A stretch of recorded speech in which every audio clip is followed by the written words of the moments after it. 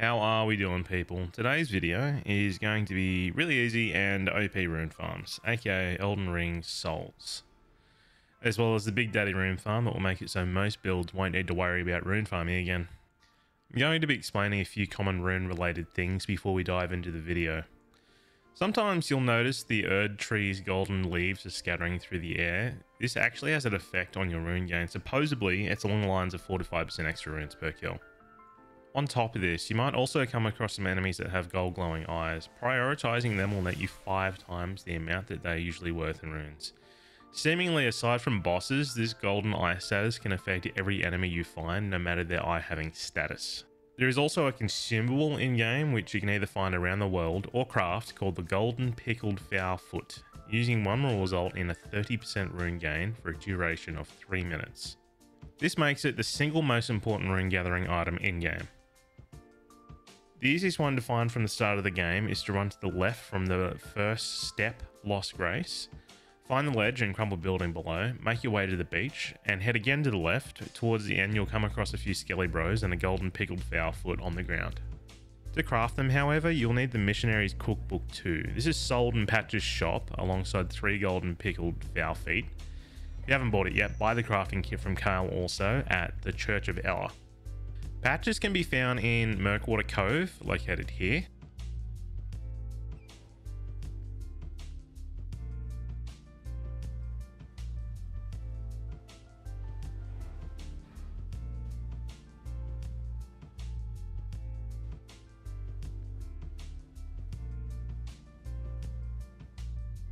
And when you get here for the first time, you'll be invaded by Bloody Finger Neregus. Halfway through, an NPC will summon in to defend you. Kill the Bloody Finger Neregus and head into the cave. Grab the Lost Grace, keep to the right wall until you find a passage with gold fog. In here, Patches will challenge you to a boss fight but will cower away, and he'll lose after about half his health has been stripped away. If you rest at a Lost Grace and come back, he will have set up shop and happily accepts your runes.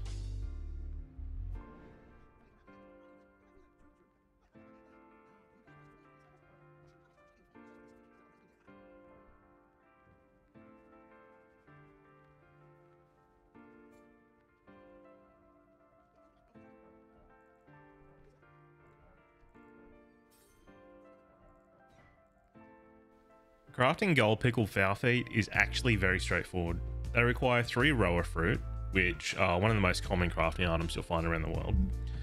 A 4-toed fowl foot, dropped by a Guillemot, the penguin-esque avian wildlife you might have stumbled upon.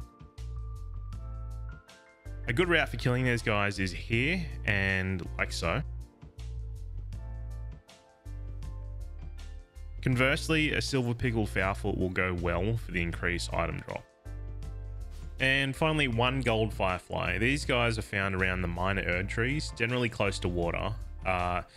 So this applies to everything that you farm, but resting at a Lost Grace resets resources and wildlife. Now we have the basics under our belts. Here are 5 very easy and very lucrative ways to earn big injections of runes right from the start of the game. To start, I'm going to be building upon my last video, so if you haven't seen that, link in the description. This assumes you have access to the Farum Great Bridge Lost Grace. This area is populated by Vulgar Militia. They are little dudes who will all but one hit you, so you should never take on more than one at once. They do have a big flaw in their offense. If they are hit by just about any weapon, mid-attack or anything like that, they will be interrupted. They also have very low poise, so they're opened up to viscerals every few attacks. Altogether, an easy enemy even for a fresh character to deal with. Best of all, they're worth just over about 1,000 runes each, making for a very easy farming spot. Now for the next tier up. From the Farum Great Bridge, Lost Grace, make your way forward a little and lean towards the right, up a slight incline. Continue forward in the eastern cardinal direction until you come to a cliffside. If you look down, you'll see a root, drop down and hop to the ground. Stay to the right side of the path, as there'll be caltropes that poison if you walk on them. Head to the right towards another bridge. If you're here at night, there will be a Knight's Cavalry boss. Just over the bridge, you'll spot a tower with a Lost Grace at its base. This is Lenny's Rise. Not sure if that's Lenny or Lene. I'm going to stick with Lenny though. From Lenny's Rise, if you follow the path down, maintaining yourself on torrent and sticking to the left, you'll notice a ramp to the left. Just after you pass this ramp, a giant stone ball will spawn. This is actually an enemy and it's worth 2,000 runes a pop. Anticipate his spawn, lock on, and swoop around in front of the enemy. Ride back up the path, keeping to your left. This will cause Ball Man to shoot off the edge and die. Importantly, keep the lock on until the ball fully disappears over the ledge and the lock on is lost, ensuring you're awarded the runes. This once again has a barrier to entry that is almost negligent. Easy to ride back up or teleport to Lenny's Rise, pop yourself down to a respawn. There is also another enemy that is pretty much under the Ball Man, and it's easy to abuse as well further down the path, but in testing the difference in time isn't really that noticeable. But Lav, you might say, that's fucking boring. I want some big dick rune energy I can shove down Millennia's throat. Well, I got you. These next three methods benefit greatly from gold pickled fowl feet. From Lenny's Rise, you'll have noticed the bridge and quite potentially the Knight's Cavalry that smokes in the parking lot at night. If you jump on the spiritual successor to Roach and bait the boss across the bridge, making sure he's almost trimming your pube hairs with his axe, and continue up this path and hill, making sure a Vulgar Militia man doesn't knock you flying, but making sure you pop as many caltropes full of poison on the ground, you'll notice the ammo kit behind you will become poison. Nothing too shocking about this. What is shocking, however, is if you continue up the hill until you see a line of pollution protesting Vulgar Militia and head to the left, the health bar of the Knight's Cavalry will disappear, and if all goes well, shortly after he will in fact suddenly die. Congratulations, you just bug abused. But it will award you around 42,000 runes. Of course, this will be a huge bump to your level, and I suggest pumping yourself up to about 30 vigor. We aren't done yet though, with the borderline game breaking bug abuse. Next method will require a little bit of a setup, but it's thoroughly worth it.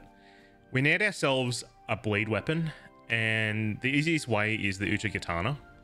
Whilst not actually a top tier bleed weapon, it is really fast and easily procured.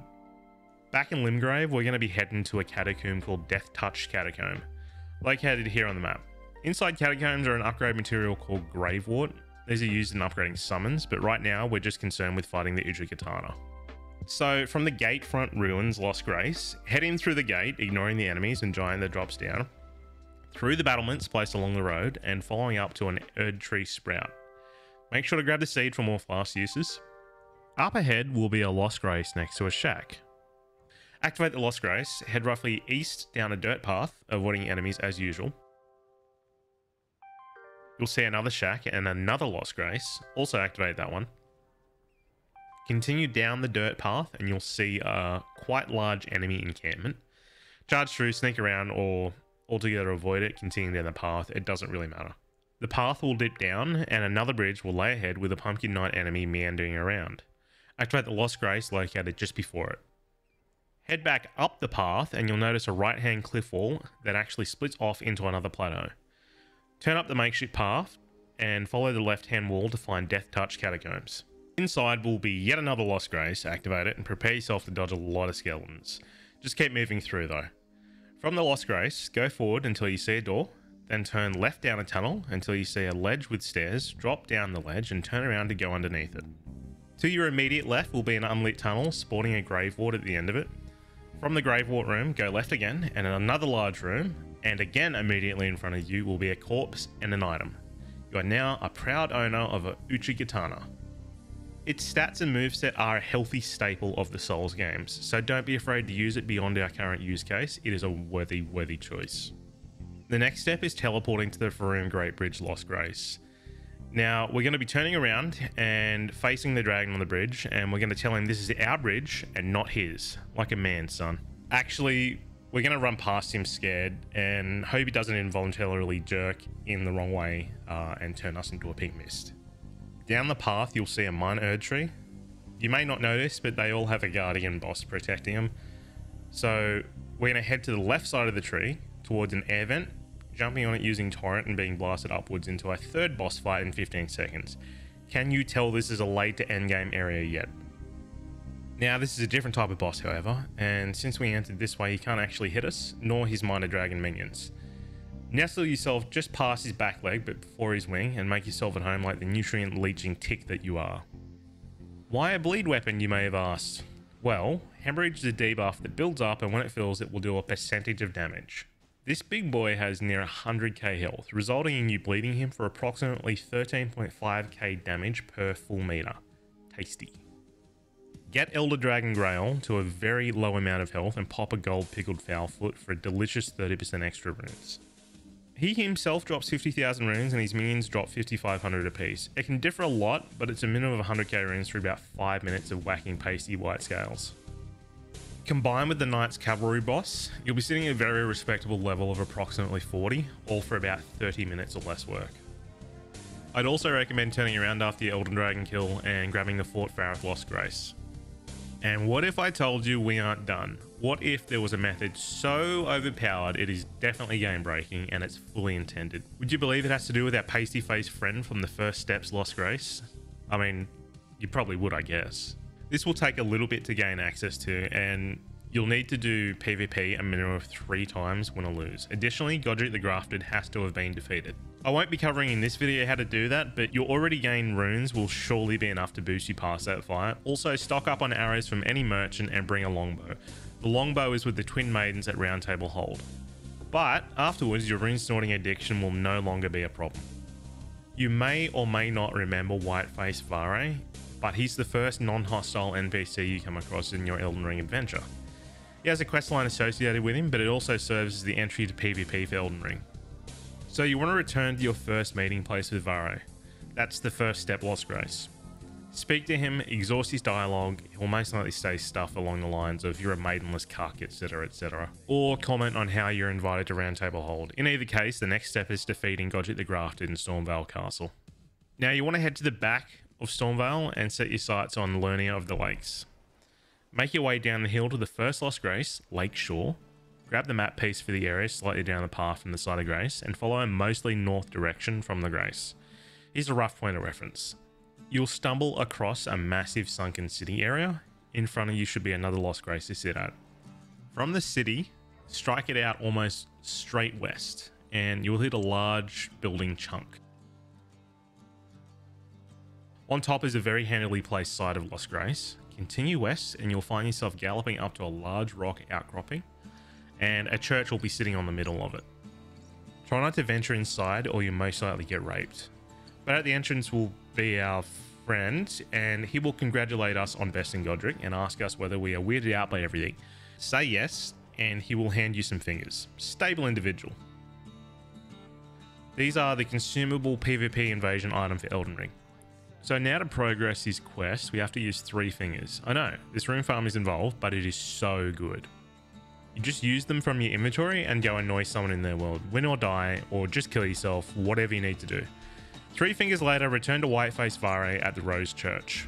He will be just overjoyed you're a little fucking weirdo like him and tell you to take a piece of cloth and soak it in Maiden Blood. Lucky for us, we already know where to go from a fever dream. Head to the 4 belfries. This is approximately located here, far northwest of Rose Church. Up the top will be a Grace, a chest containing an imbued sword key, a portal slightly down the hill requiring said imbued sword key. Venture in, return to the chapel you spawned in. You may need to fight Grafted Sign if you didn't kill it during the opening sequence. You shouldn't be a threat if you're able to kill Godric though. Find the maiden's body and soak the cloth. Now return to Whitefaced Varre and he'll embrace you like a brother from another mother, asking you if you for reals like him before chopping off one of your fingies. Nice hand, dickhead. Speak to him again for the item we've come all this way for, the Pure Blood Knight's Medal. This teleports us to Mogwa's audience grounds. This place will turn you inside out and use your bloody remains as a flashlight. Don't fuck around and find out. When you spawn in, turn around and follow my path through this hellscape. Roughly through the trees, past the big red man and his 2 skelly bros. Hit the white wall and turn right into the period pond. Moving forward until you're traveling right along another wall. Past the openings, left and right, straight ahead until you come up to an incline. 1 million scary enemies and noises later, you'll end up on top of a Lost Grace. Don't be like me and not see it the first time, sit down and prepare yourself for glory. Now if you look down over the cliff, you'll see a period pond with some birds, I guess, wandering around, and our target is the closest bird. Aim in through the trees and send an arrow straight into his arsehole. He'll be so outraged, he'll send himself careening off the edge of the cliff, resulting in 11,000 runes for you to fuel your addiction with. Simply sit down at the Grace and repeat. This can be escalated to 13,000 runes a pop with a gold pickled Fowl. At 10 seconds a bird kill, this is 78,000 runes a minute or 4.7 million runes an hour. I haven't been totally forthcoming about the true extent of this rune farm, mainly because there is another 20% extra runes you could be earning, but it will take a decently leveled character or co-op buddies' help. Of course, what I'm talking about is the golden Scarab Talisman. I'd recommend leveling a little before going for this. It's located in Caelid and requires a boss kill in that region. You want to start at the Fort Farith side of Grace. Head generally west along the cliffside, past a few angry dragons, stick to the left side of the flame wall. You'll notice an Everjail to your far left. Keep heading straight until you come to a ravine. This area, Abandoned Cave, can only be entered from the west side.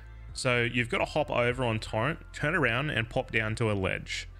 You'll see the cave entrance and a few roots. Aim for the roots and jump for the entrance. Once inside, grab the Lost Grace, rest up and prepare for a possibly annoying run to the boss. If you have the Ash of War quick step or a dagger with that skill innately, it will help for portions of this area. It is full of Scarlet Rot, this game's version of Toxic. Jump down to the left and walk forward to the dead Iron Maiden. Rest here if you need to. Move forward to the left of the Iron Maiden and then hang a hard right back around the corner until you come to the edge of a ledge with a poison enemy below you and a tunnel behind him. Follow this through, past a rat and another poison enemy, up a ledge, into a few more rats, leaning hard to the right. You'll enter a room with a Scarlet Rot version of the giant plant enemies. Aiming straight ahead towards a ledge up above you, you'll see a sand incline with dead Iron Maidens littered through it. Follow it up and pop up onto the ledge, heading into the tunnel and ignoring the enemies. Into the right will be the boss. This is a dual fight, so summons and co-op partners are a big help.